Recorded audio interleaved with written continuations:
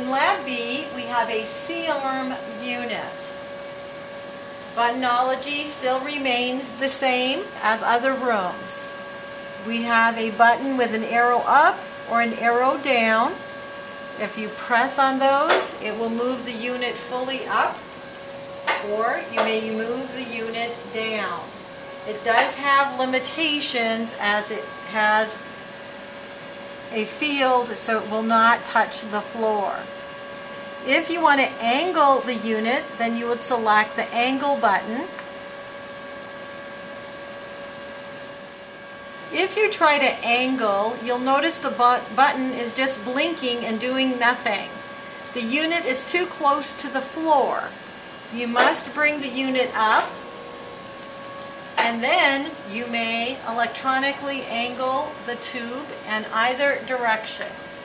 There is a button on both sides, and it will zero out. For source image receptor distance, we are currently at 40 inches. We have a plus and a minus button.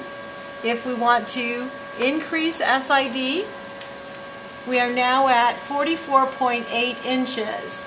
So you may select the SID of choice, however, it will lock in at 40 inches in this position. We are now going to move into the upright position. We're going to activate this button right here. You must hold it down. Notice that the tube moves up. You must hold it completely until it reaches its vertical position and locks into place for use.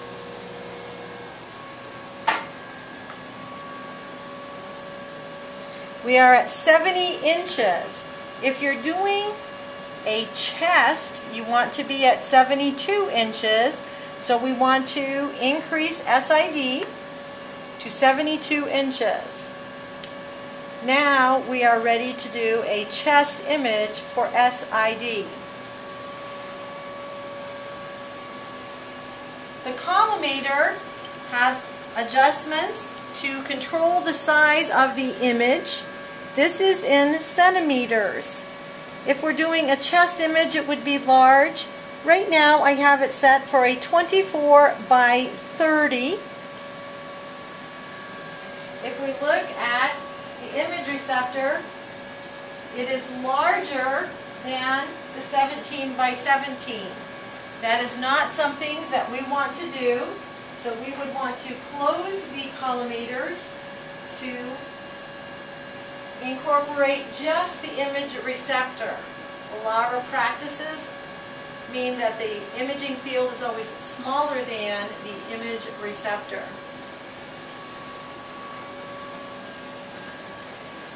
On the image receptor, we have another group of buttons, and these are for convenience as they do the same as those on the top of the tube. We have a reset button. We have a turtle, which will move in slower increments. We can change from an upright position to a table position. We can angle. We can change the height of the unit for the height of the patient. We could increase or decrease the SID if necessary. And we can do simple angles, which we'll get into later in your training. So this is for the upright chest positioning. Now, I want to go to the table position. So I am going to select the table button, hold it down, and the unit will automatically rotate and prepare for a 40-inch SID.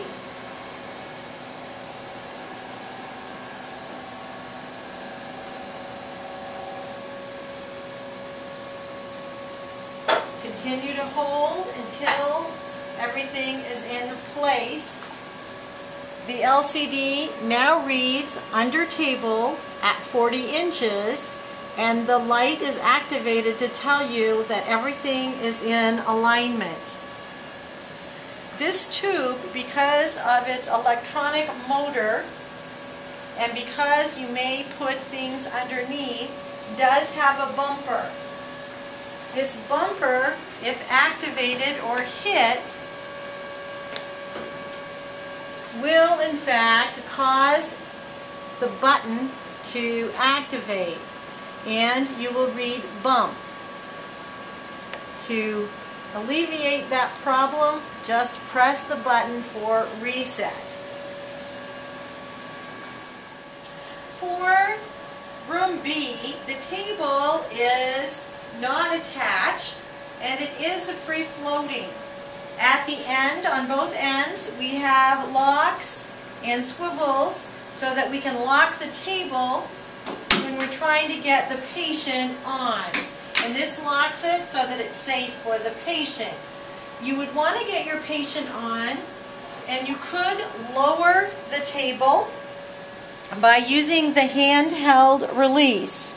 You must release and activate for the table to move in the downward position. By moving the table down, the patient would find it easier to get on. Once you have your patient on the table, bring the table up. Again, hit release and bring the table up, and you can do it in a slow or a fast motion.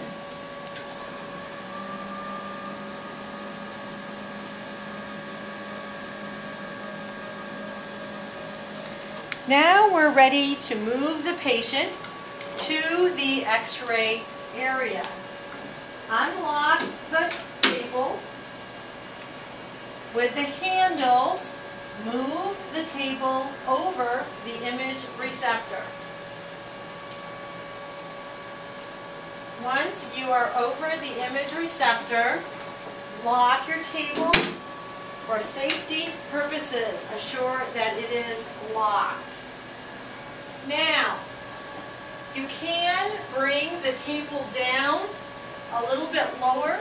There is a space between the image receptor and the table. However, be very careful, as the table does not have any sense of how close it is, and you could cause damage. So always leave yourself enough space so that there is possibility for movement.